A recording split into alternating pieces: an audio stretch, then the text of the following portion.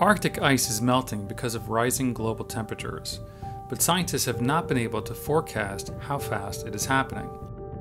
Physicist Ivan Sudakov from the University of Dayton and his colleagues have developed a mathematical model to better predict how Arctic sea ice melts. It can be used to develop more accurate climate models, which in turn helps us make more informed decisions about mitigating climate change. White Arctic sea ice reflects most of the sunlight it receives. Small ponds of meltwater form on sea ice due to various factors such as the topography of the ice, the distribution of snowfall, and rising global temperatures. These ponds, which appear as dark spots on the ice, absorb more sunlight, accelerating the growth of these ponds.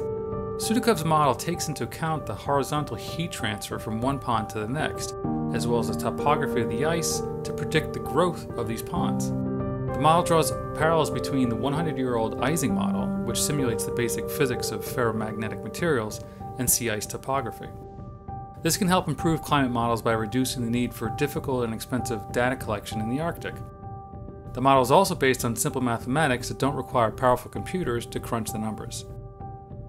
Sudakov says that this model illustrates the universality of the laws of physics.